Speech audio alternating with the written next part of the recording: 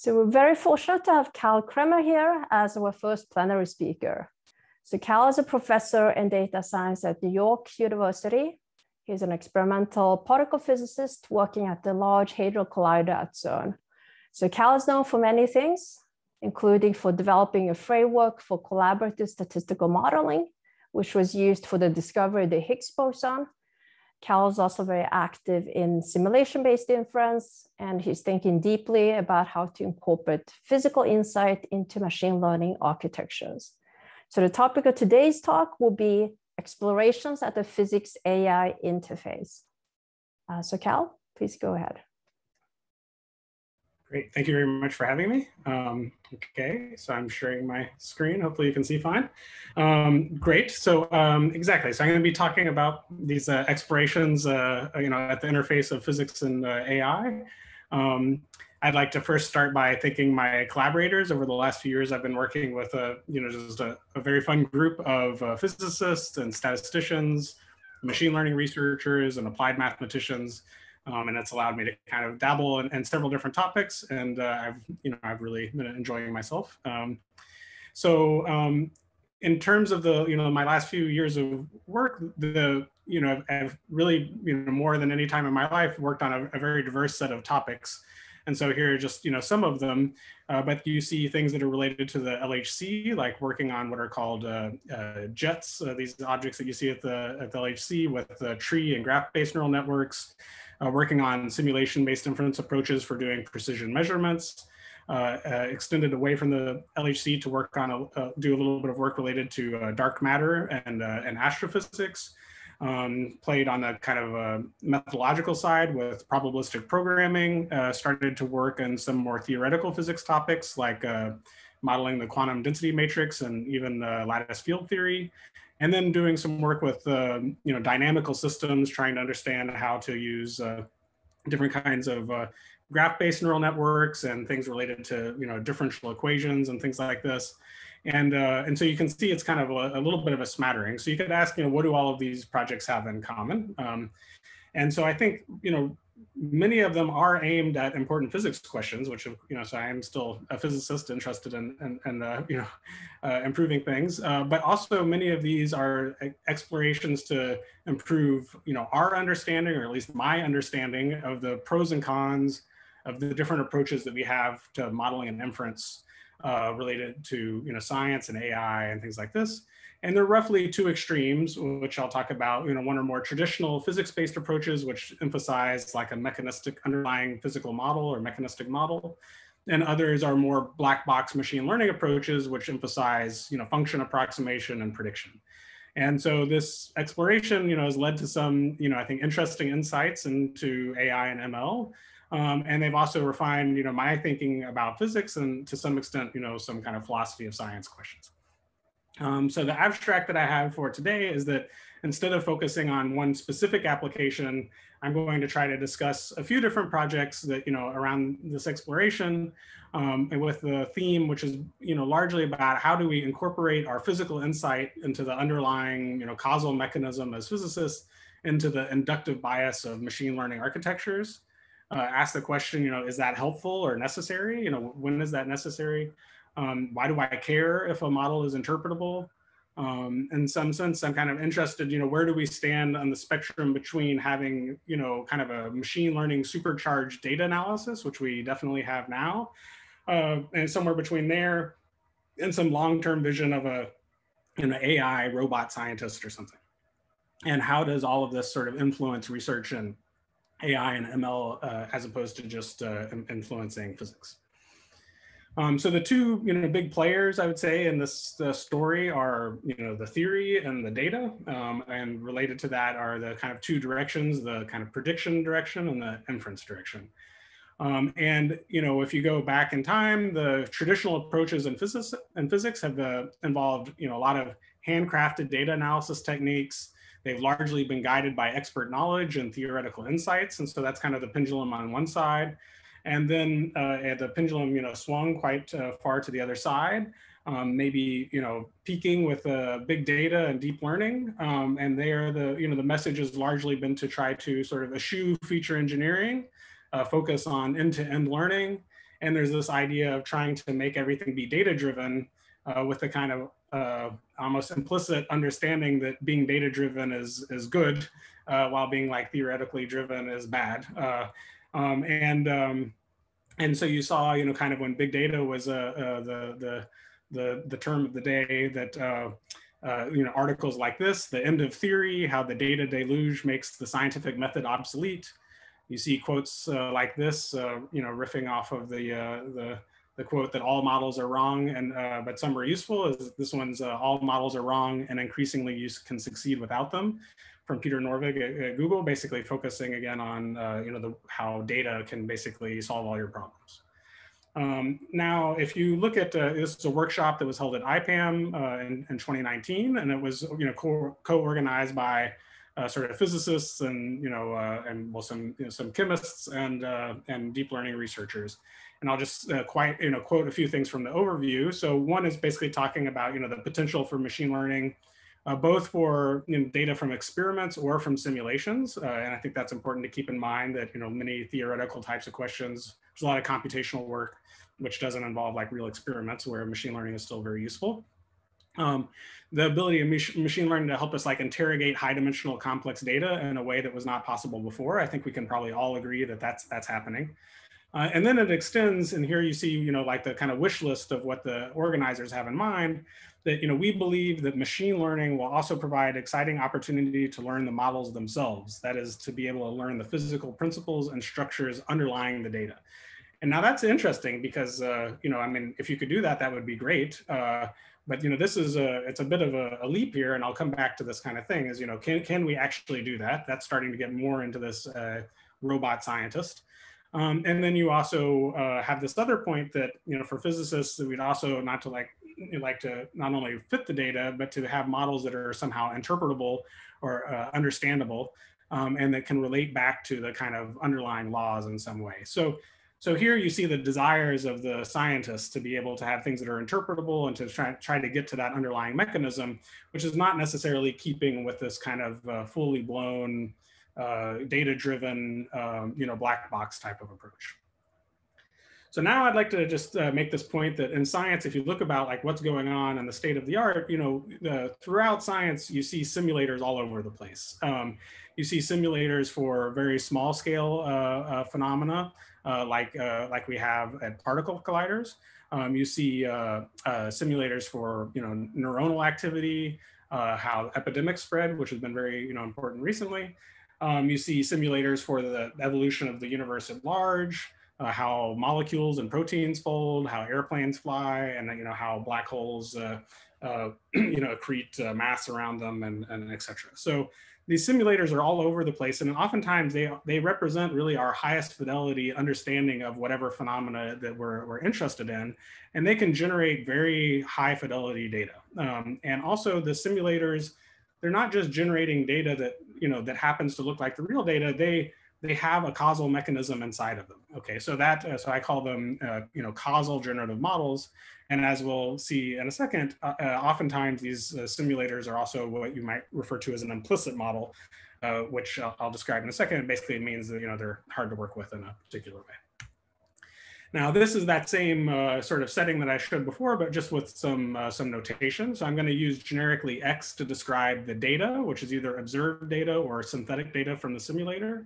I'm going to use theta to describe the parameters of my simulation that I care about inferring, which might be like the mass of a particle or a fundamental constant about, a cosmological constant or something. I may also have nuisance parameters, which I don't necessarily care about inferring, but they're going to affect the distribution of the data. So they might be a calibration constant in my detector, or something about a noise model somewhere.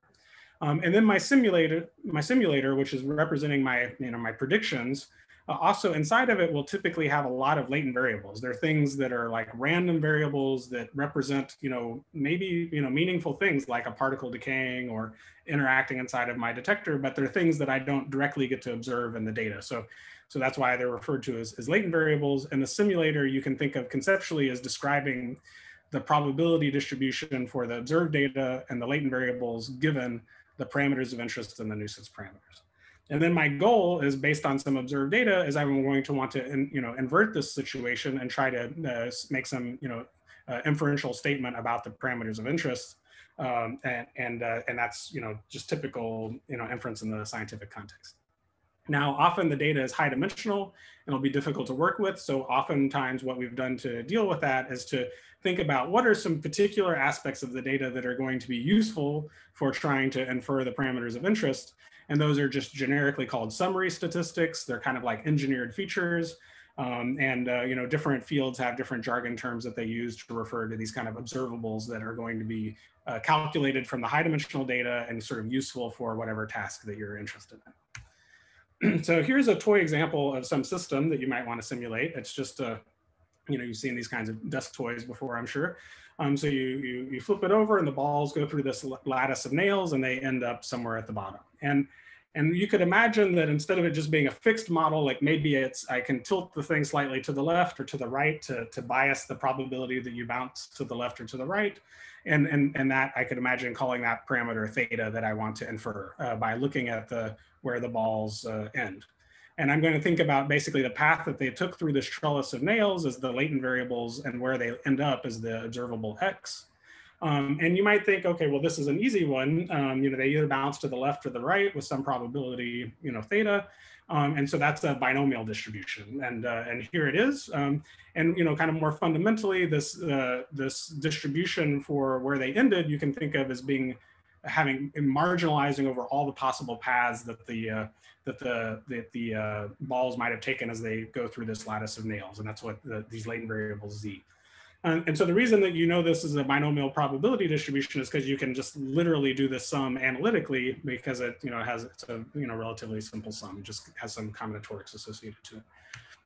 But the problem is, and I learned the painful way when giving a lecture about this to my undergraduates, is that this is not a binomial distribution.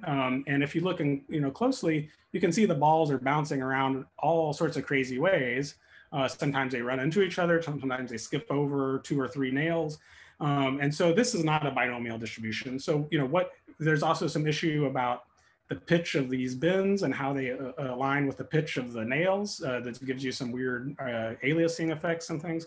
So it's complicated. I have no idea what the distribution is, but I could simulate it. And so together with a friend of mine, Eunice Biden, we put together a simple simulator for this situation. Again, you see the latent variables, you see the observables X. And the main point of this is that if you wanted to describe this probability distribution, the same equation applies. The problem is there's no trick that I can use to try to calculate this integral analytically. I need to basically do it by brute force, some numerical procedure. And as the latent space grows, that integral becomes more and more challenging. And eventually it becomes intractable. You're just not going to be able to do this integral in practice. So that means that the likelihood function is intractable. And that's what makes this a so-called implicit model.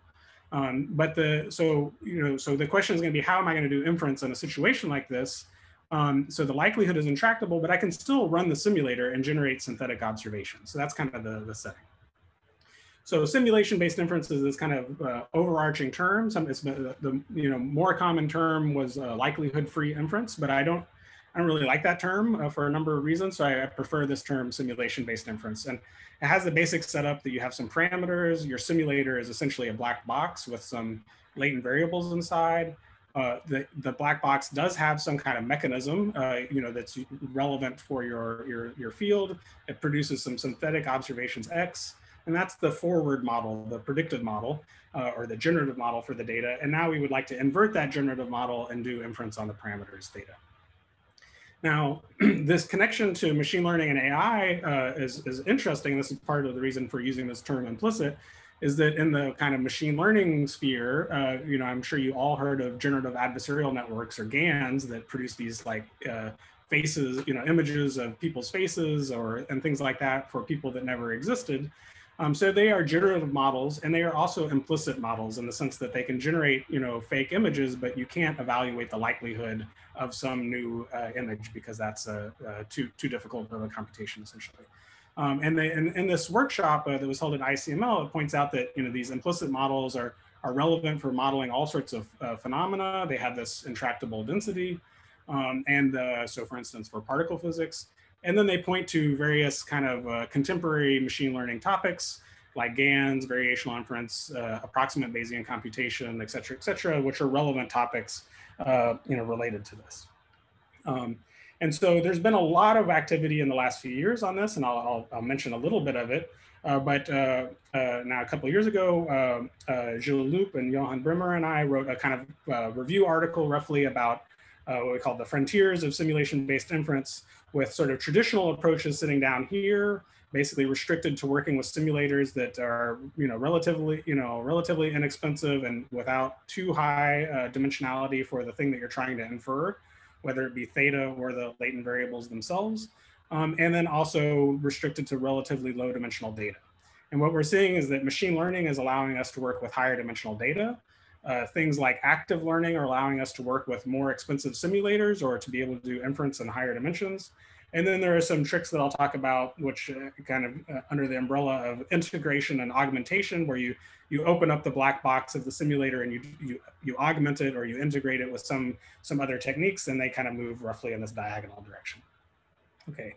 Now, I could give whole talks about simulation-based inference, but I want to kind of get to some other points. So I'm just going to give a quick overview. There's a rough taxonomy. I would say that like roughly there are two approaches, some that use the simulator directly for inference. And so that's sort of like approximate Bayesian computation, various probabilistic programming techniques I would put in this category. There's a technique we developed called adversarial variational optimization, which is sort of like a GAN, but it allows you to work with a non-differentiable simulator. So those are some approaches. And then there are other approaches that use primarily deep learning to learn some sort of surrogate that relate, to tell you the relationship between the data and the parameters. And there are a few approaches. One is to use this so-called likelihood ratio trick, where you use, for instance, classifiers to learn a likelihood ratio. I'll talk about that in a second.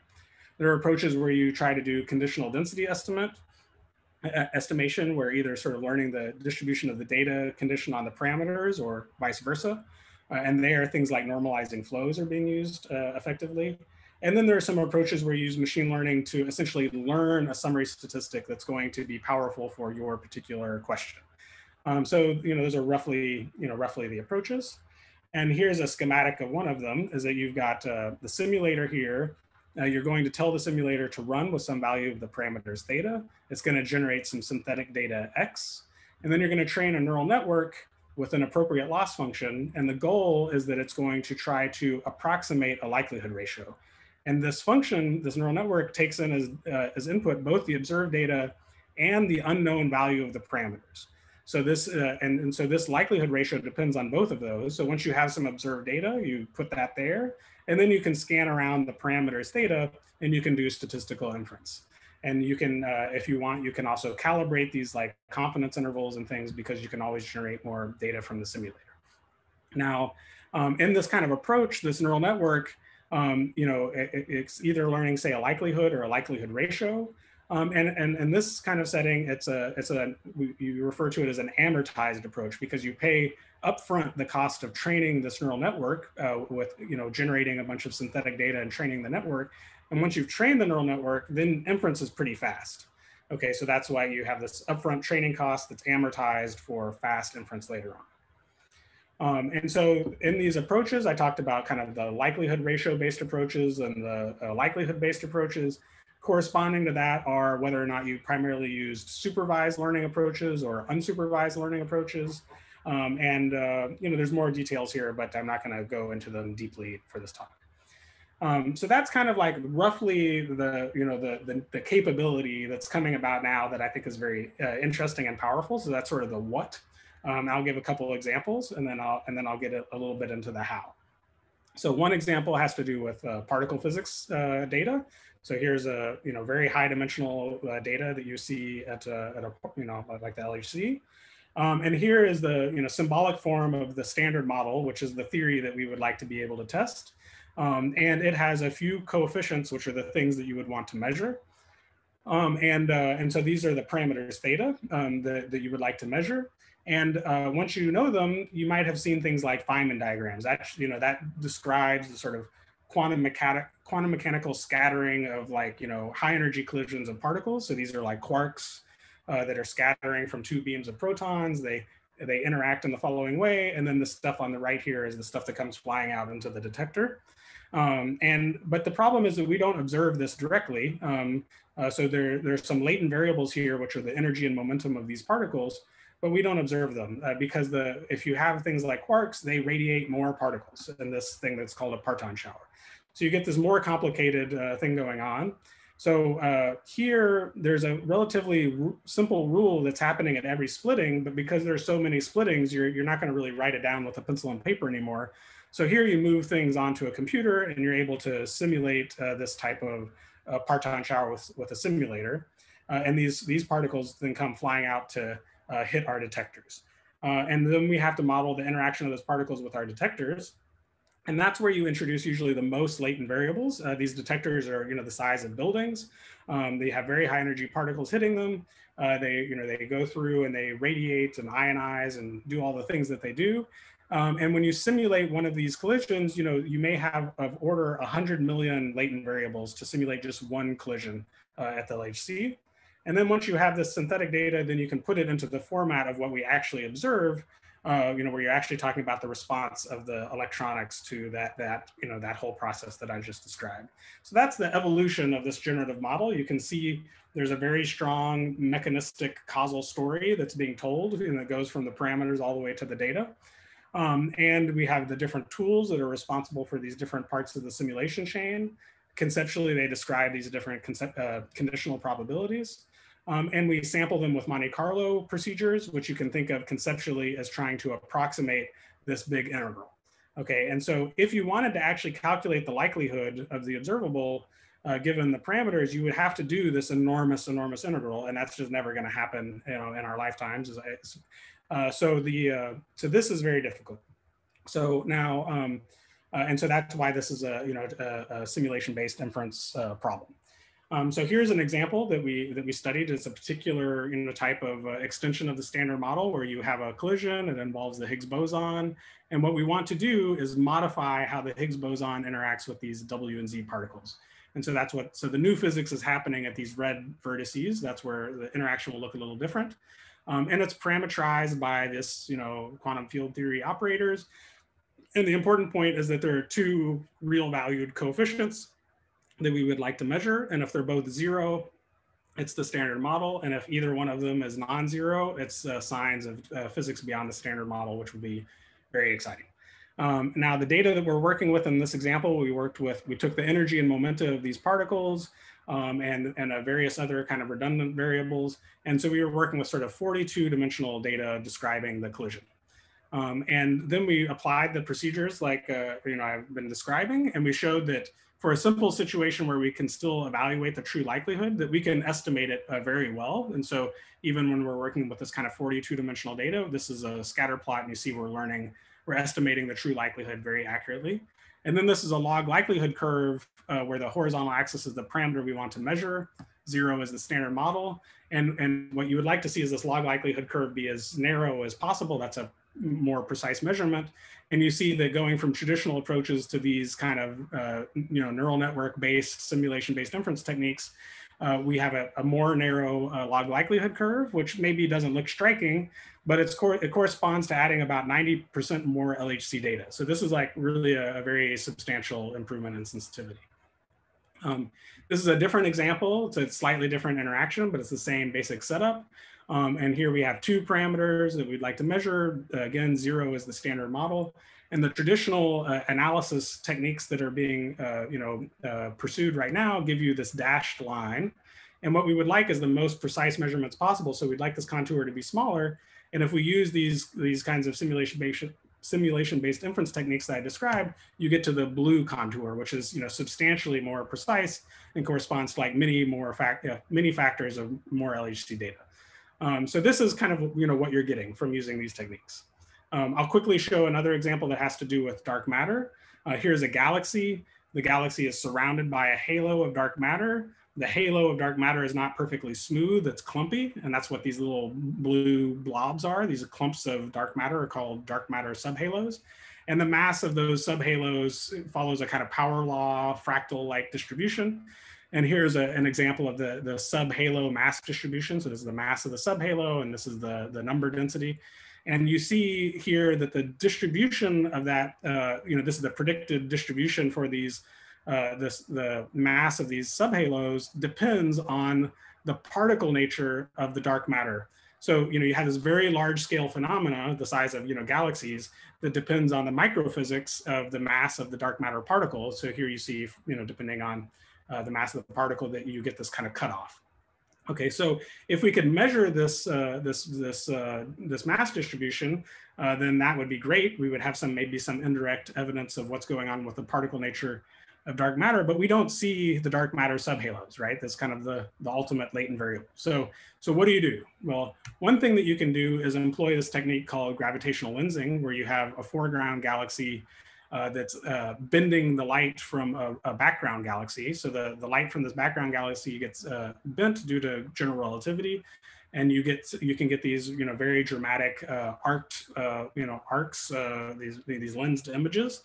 And the idea is that this lensed background galaxy is distorted, and little deformations in this image are encoding all sorts of things about the dark matter substructure in the foreground. And so if you could statistically analyze this, you might be able to learn something. So we did a proof of principle. This is a simplified setup, but again, it's a proof of principle. But the point is that we want to infer the population level parameters. We don't really care where the individual subhalos are. We care about the power law of this distribution and the normalization. Okay, so that's beta and F sub here. So once if we fix the values of those parameters, then we can sample dark matter subhalos. Those are the little blue dots that are located around some foreground galaxy. Then we can run the simulator of how gravitational lensing works. And then we can model the detector response, the point spread function of some telescope, add in Poisson shot noise from the photons arriving, and we can get sort of synthetic images that look like this. And again, this is a simplified simulation chain, but it has the basic ingredients. Now, this is a fairly high dimensional observation. It's sort of 64 squared dimensional. But based on that, we would like to try to go backwards and see if we have several of these, infer the population level parameters. So we trained one of these surrogates to like I described before, with a neural network, and it's an amortized setup. So as the images come in, we can update, in this case, a posterior distribution. And you see over here on the right, the posterior concentrating as the images come in around the true value that was used to generate this synthetic mock data set. And so that was I think it's a pretty cool, proof of principle of what kinds of things you could do with a simulation chain like this. And implicitly, it's marginalizing. You never explicitly marginalize over all these latent variables in the simulation chain. You just learn the relationship between the observed data and the parameters. Another example that I'll just flash is in the context of gravitational wave astronomy, where you see a gravitational wave comes by, and you can run a fairly expensive inference, MCMC inference thing to try to say where on the sky did this come, or there are various faster algorithms. Here it's using the same kind of procedures that I talked about to very quickly get a probability distribution on the sky of where that event came from, so that you could tell telescopes and things to do some follow-up observation. And because this is amortized, it's very, very fast.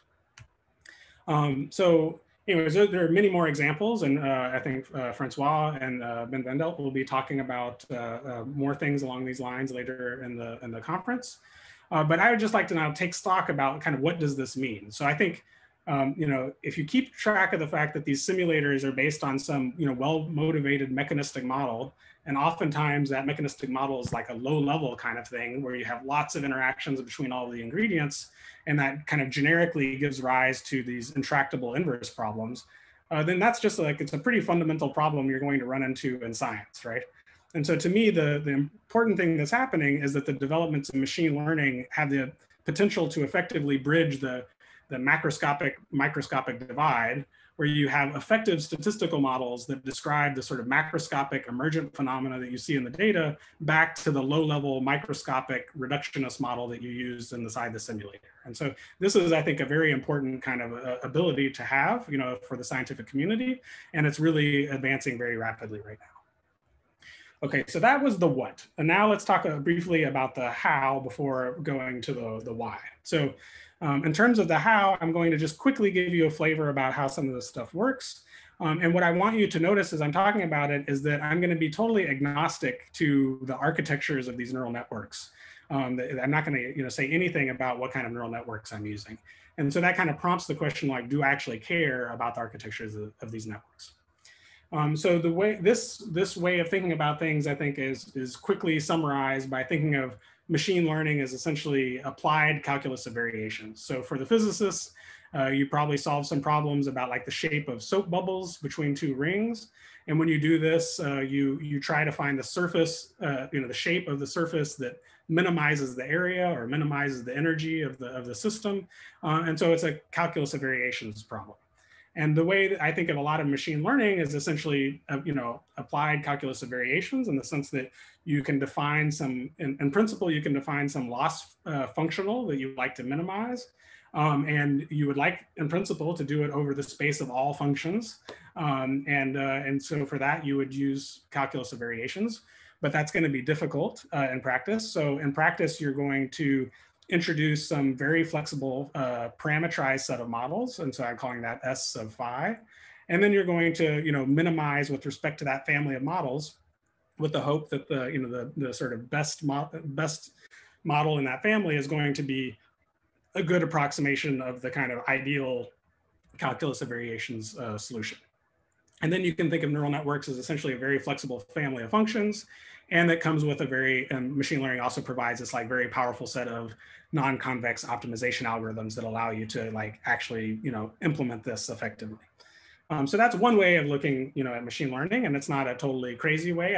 I posted this on Facebook, and Jan LeCun responded that, basically he agreed that this is a reasonable way to think about, machine learning. So anyways, so if you take that point of view in mind, and then you look at, this is from the review article, the bottom row here were approaches to simulation-based inference that use like deep learning-based surrogates.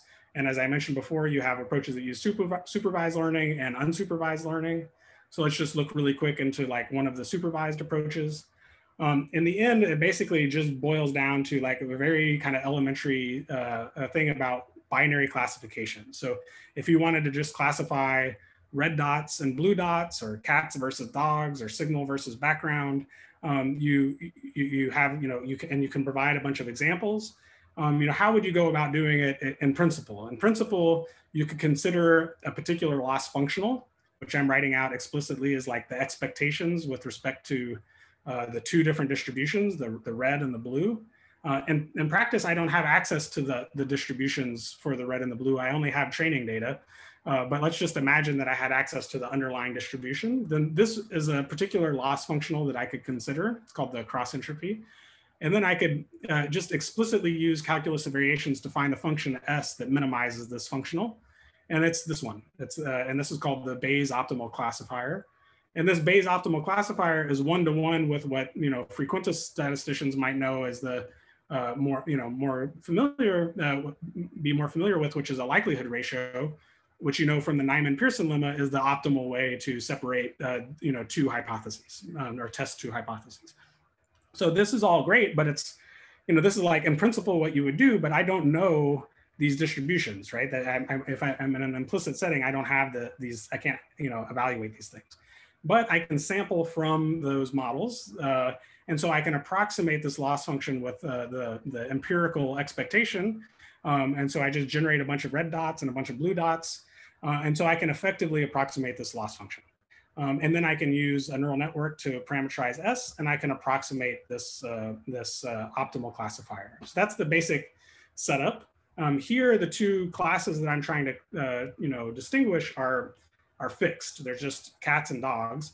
In my simulation-based inference setting, usually I have a continuous family of hypotheses that I want to test.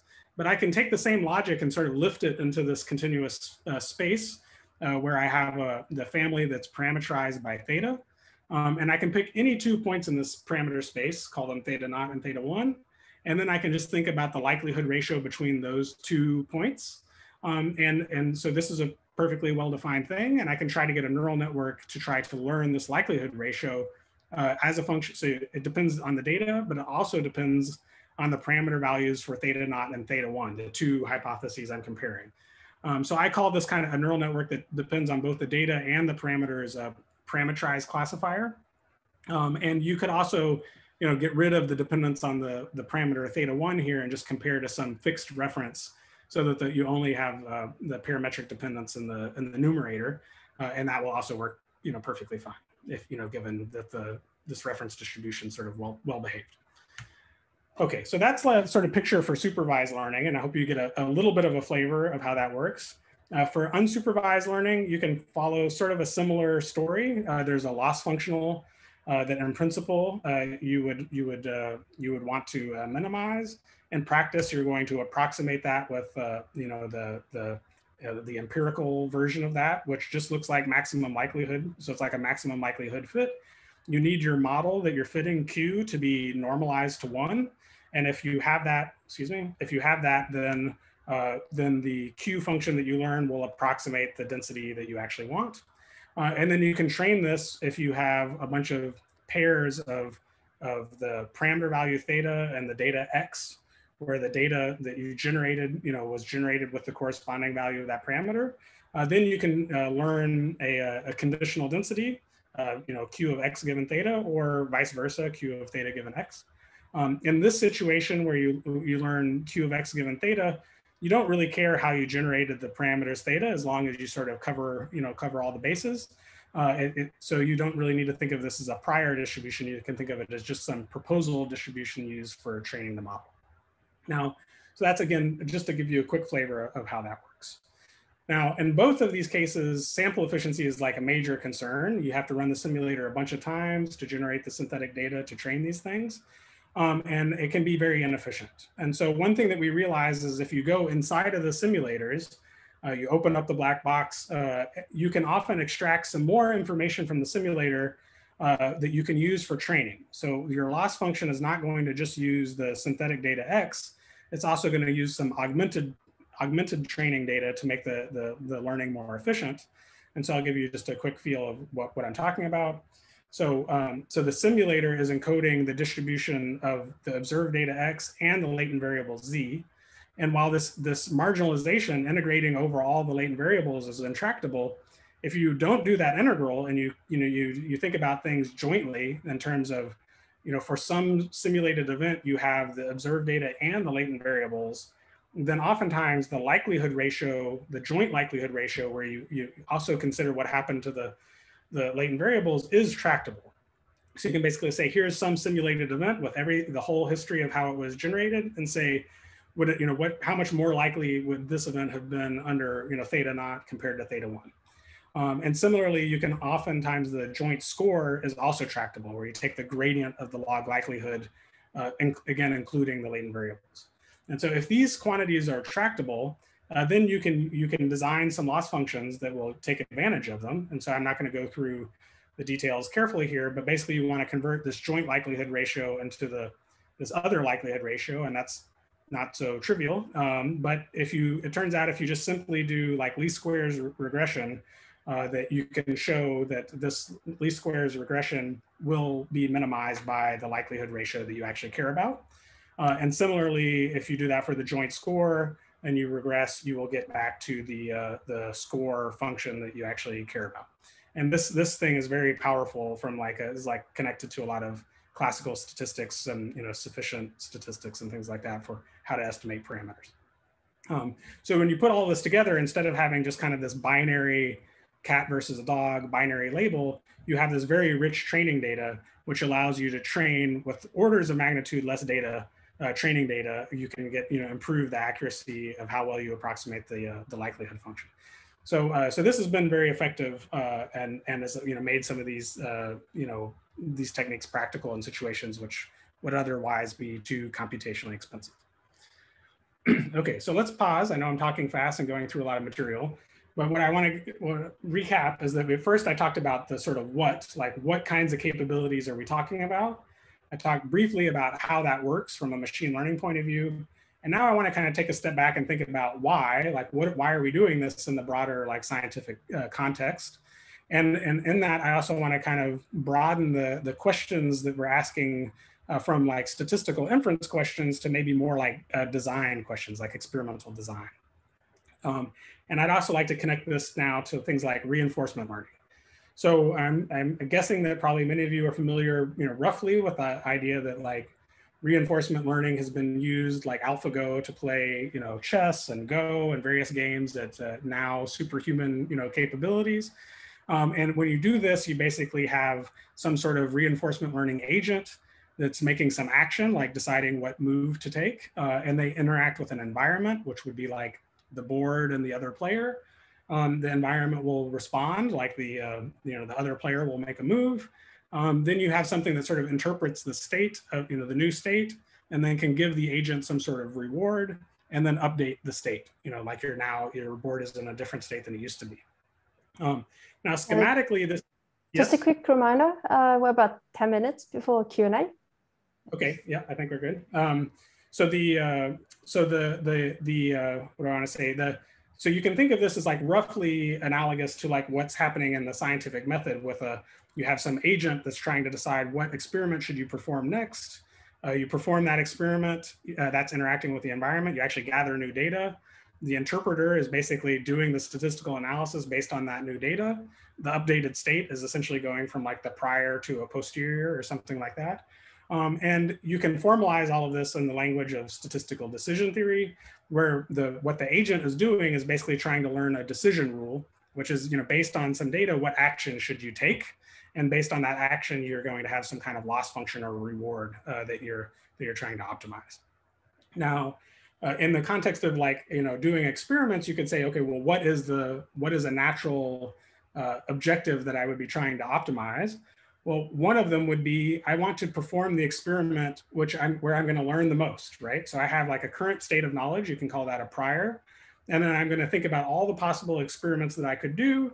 And for each one of them, if I could simulate what would happen, I could imagine what the posterior would look like afterwards. And I can imagine the information gain from going from the prior to that posterior. And then, what's the expected value of that information gain? And then I scan over all the possible experiments that I might do, and I find the one that's going to optimize the expected information gain. So that's a possible setup. And here's a little figure for that. You have the experiment that you're performing. This box is the typical Bayesian inference approach, where you stick in data and a prior. You have a Bayesian update that spits out a posterior. And then you try to figure out what experiment should I do next. And you have this expected information gain optimization loop. Once you decide, then you have a new experimental configuration that goes here, and then you perform the new experiment and you sit in that loop. So I tried a few years ago to try to actually code this whole thing up in the simulation-based inference setting. Remember that the expected information gain itself involves calculating the posterior for some synthetic data. So you have a little Bayesian loop sitting inside here, and both of these involve simulation-based inference. So this can get to be computationally very intensive, but was able to kind of code this whole thing up. And I coined that phrase, active sciencing here. It's basically experimental design, but we were using active learning to kind of efficiently scan through the different experimental configurations that you might use. And we applied this to a particular particle physics context where the parameter that I wanted to measure was what's called the Weinberg angle that dictates how the photon and the Z boson are a superposition of each other. And then I considered different experiments that I might do and that were parameterized just by the beam energy and if the beams were polarized or not. And if you've studied this problem in particle physics, you know that as you scan the beam energy, there's a particular observable or a summary statistic that you can consider called the cosine of the angle of one of these muons. And it's sensitive to both the Weinberg angle and the energy of the collision. And if you look at the equations, you can see that when you sweep the beam energy or the center of mass energy through the resonance of the Z boson mass, that you get this kind of, it's like pushing, it's like a driven resonance or something. And when you're right on the resonance, you don't really have any effect, but just above or just below the effect, you're sensitive to what's going on. And so you can look at the equations and figure out like what's a good experiment to do if you're a traditionally trained physicist, or you can hand off this to an algorithm. And what we saw was here's the expected information gain as a function of the experimental design parameter, which was the center of mass energy. And we saw that there's a dip when you're right on the resonance, but just above or below the resonance that the expected information gain is maximized. And so we were able to have this algorithm that would sort of design what experiment should I do next to measure this quantity. And so I thought that this was like, pretty interesting and cool. And it's starting to get into like, deeper into the scientific loop. And so I remember posting about this, and Danilo Rezende of like VAEs and normalizing flows was, said he thought this was cool. You sort of have the whole scientific method in a loop. But I guess my point here that I would make is that this works, but it works in this very kind of confined setting where the types of experiments that I might do, I've already thought about what kind of experiments that I'll do. And I just have like 1 or 2 parameters that I'm scanning over, like the beam energy.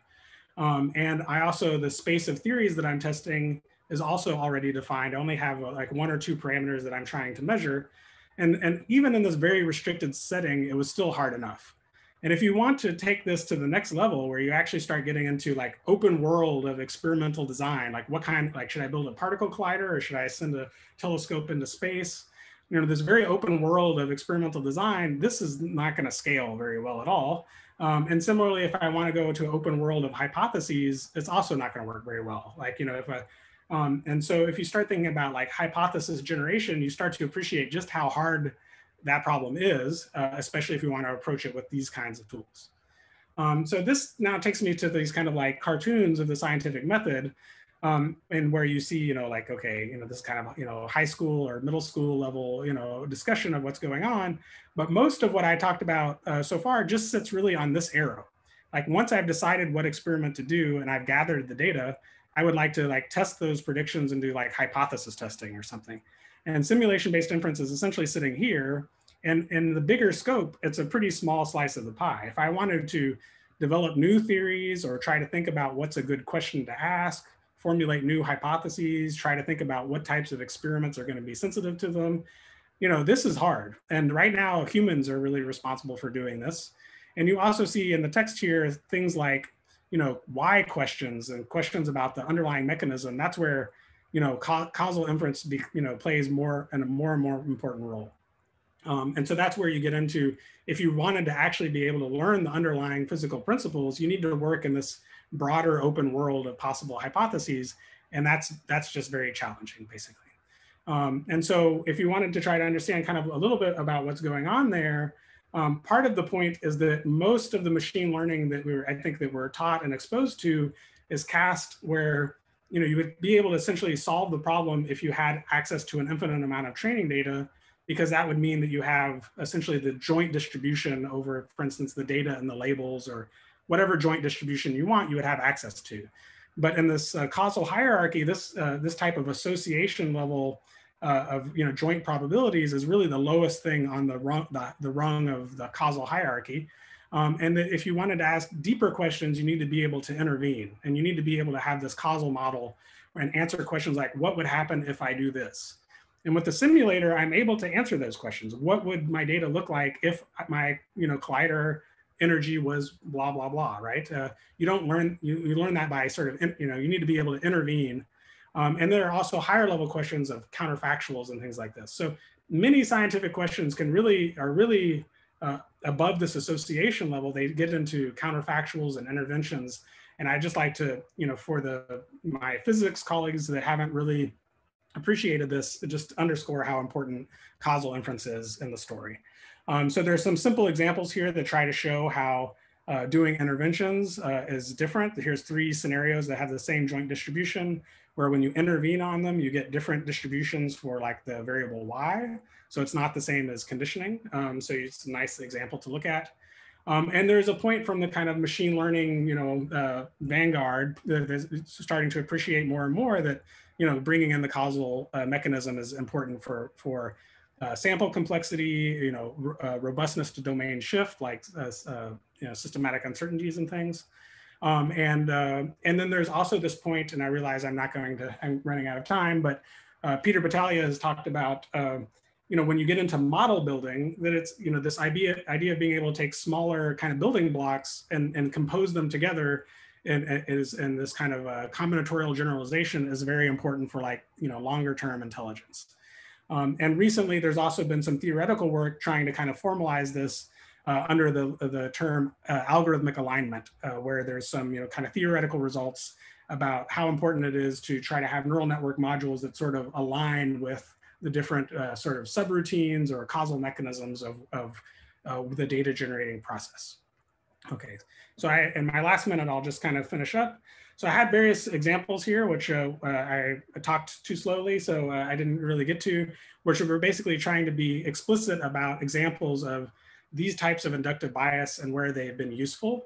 And the main message basically is that, I think the pendulum is swinging back, and I think you'll see that in Francois's talk about the importance of these hybrid, physics-aware approaches, where either you take the traditional simulation chain and you try to, add capabilities to them, like automatic differentiation or probabilistic programming, or you try to build neural network architectures that kind of reflect the underlying mechanism. And there's increasing evidence that doing so basically helps in a number of ways. And so there are examples here that I don't have time to go through where, for instance, graph neural networks where the architecture is based off of kind of what you would expect, and they're able to generalize to systems they've never seen before. Different types of generalization where we put in bottlenecks related to, for instance, the fact that we know there's like some Hamiltonian, ODE type of story in the background, and that helps.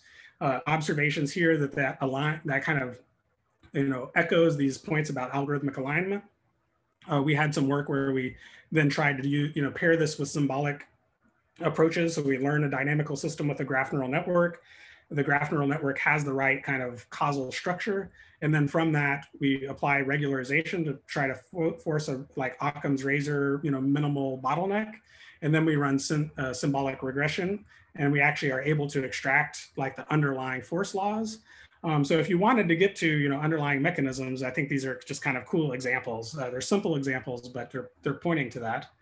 I have an example with jets that I unfortunately don't have time to get to, but again, it's just pointing to this tree NIN architecture. The architecture of their neural network has a dynamic programming algorithm inside of it, so it dynamically makes the architecture of the neural network that reflects the actual showering process of the underlying physics mechanism.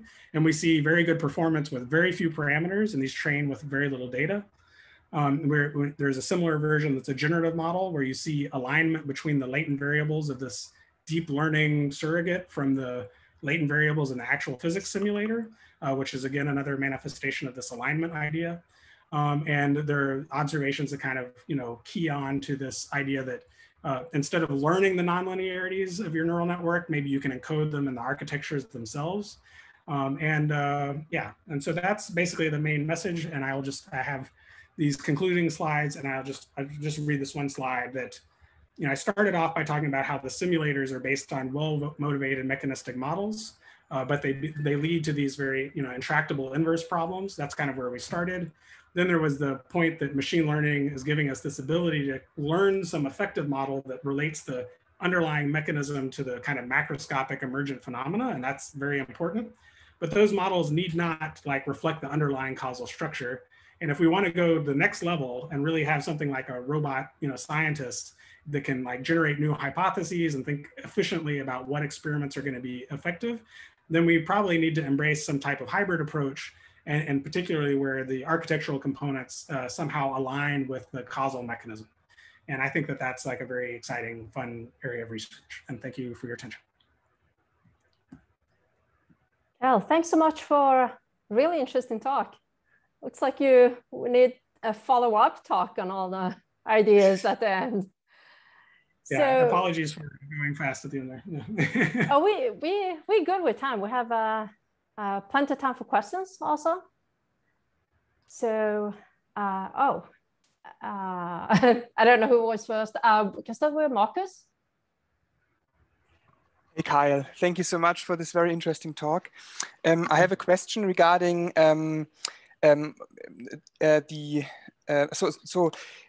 regarding simulation-based inference and in which areas of physics this is useful. So for instance, I work in an area where I have a lot of data, but one problem that I have is that my models that I fit can be non-identifiable. Yeah, so so there are, I think about it like 3 failure modes. Either you have too less data, or your model is just wrong, right? So you have model misspecification, or you have a lack of identifiability, right? So these are like three problems. Yeah, I have the second two, right? I have enough data, but I have these two.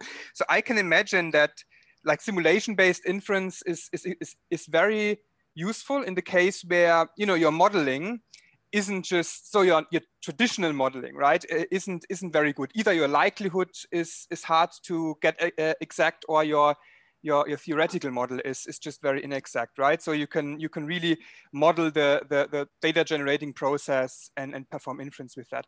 I'm a little bit so assume you have lack of identifiability. So you just have you have like 3 different simulators, yeah, from 3 different groups that don't like each other, and each of them produces a different result.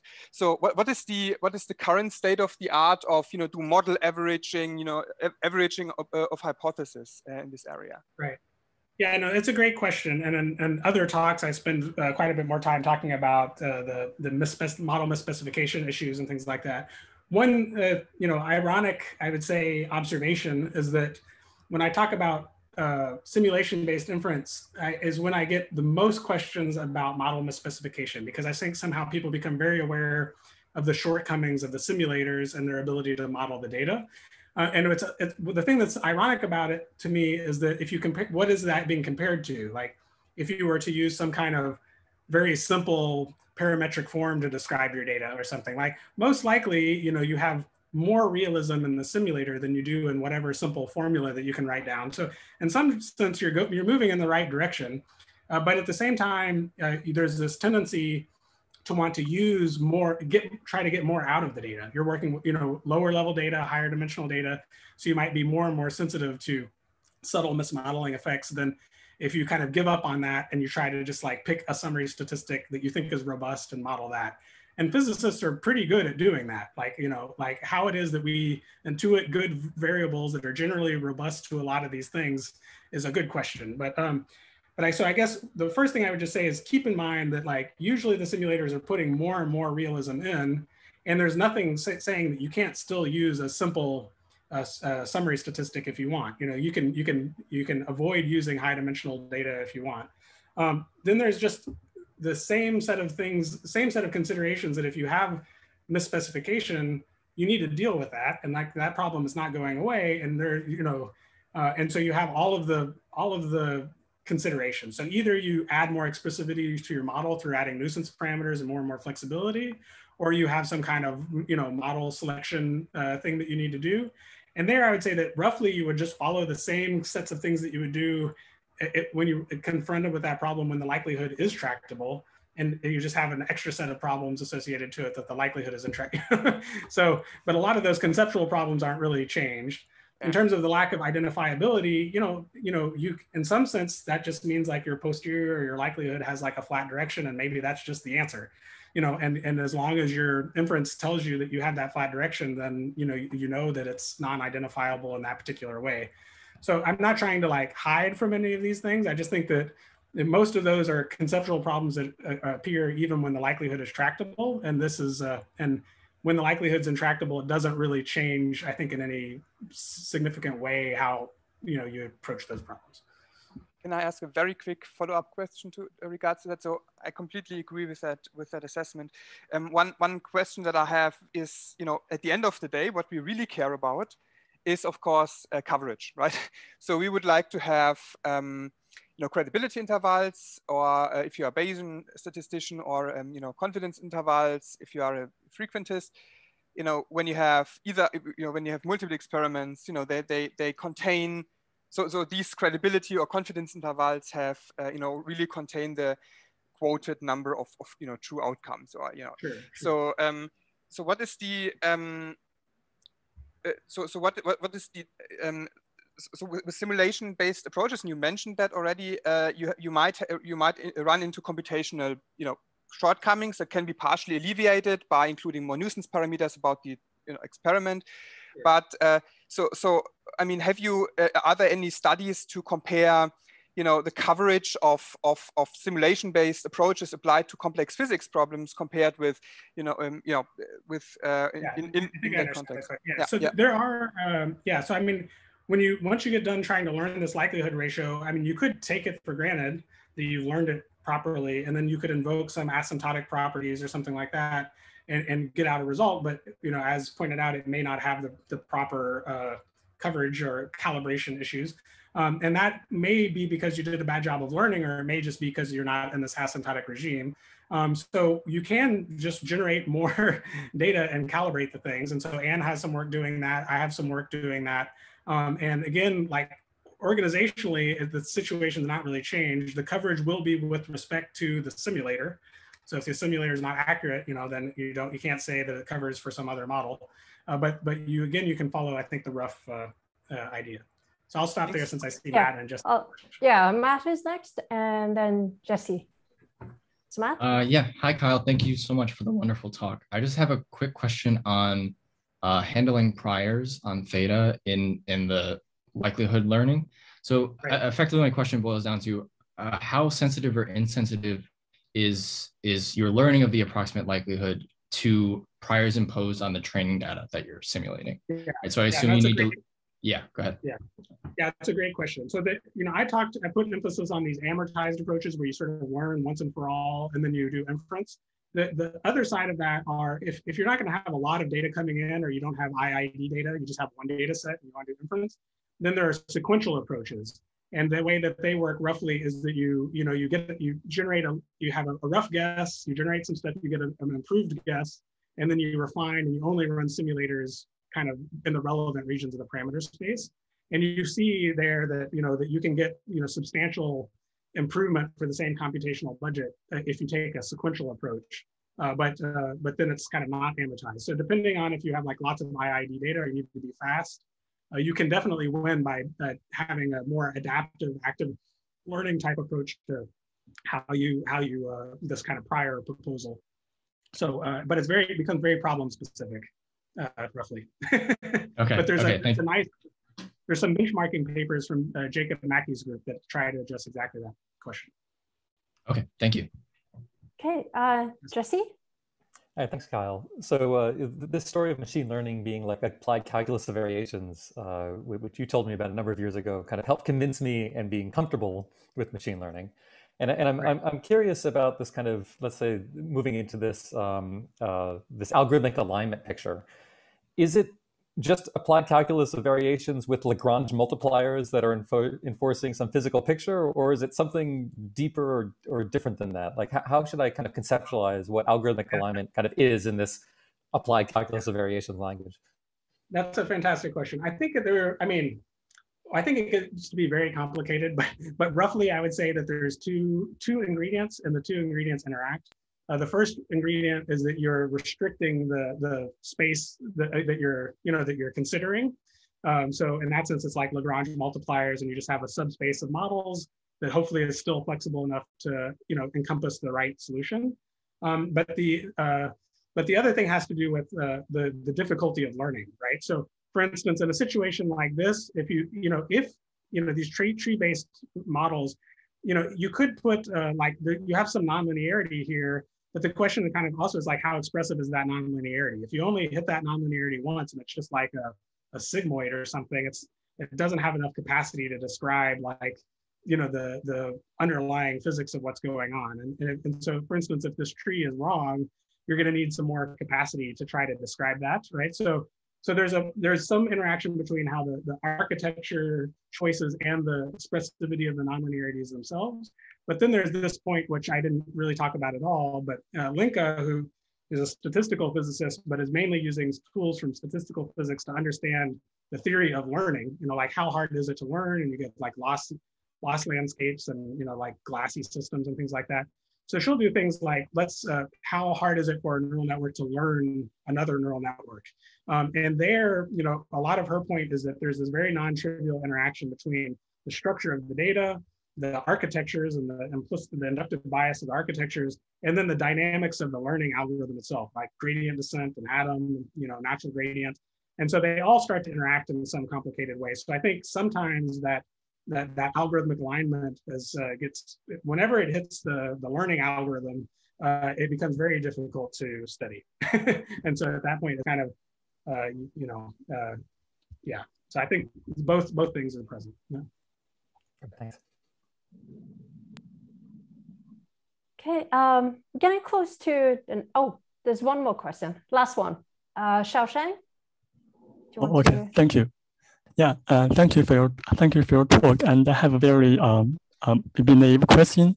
So as for the simulation-based inference, I'm wondering if we could find a way to decide when we have got the final accurate enough likelihood, because as we know, the network has some variations, So, yeah. Yeah, I think I understand the question to be basically, once you've done this learning, how do you know if you actually learned the right likelihood, especially since it's intractable? So I think the two rough answers to that are, one, you can say, you can give up on that, not necessarily the real likelihood, it's just some function that's pretty good, and I'm going to calibrate sure that I have good confidence intervals, even though I didn't actually learn the likelihood ratio. So that's one thing you can say, it's kind of safety.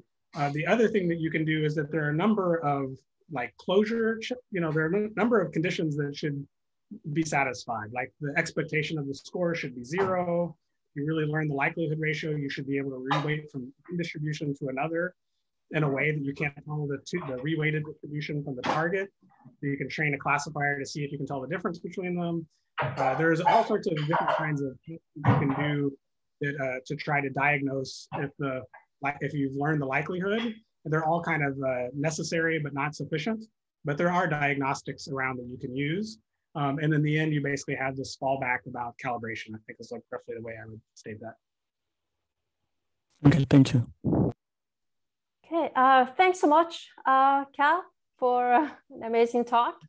We're getting close to the next session. So I'd like to thank Cal again, as well as our CMU facilitators, Mike Stanley, hosting on mobile, Andreas Campos, and Marcus Rao for helping out. And we'll take a short break and continue again at 12:15. Thank you so much.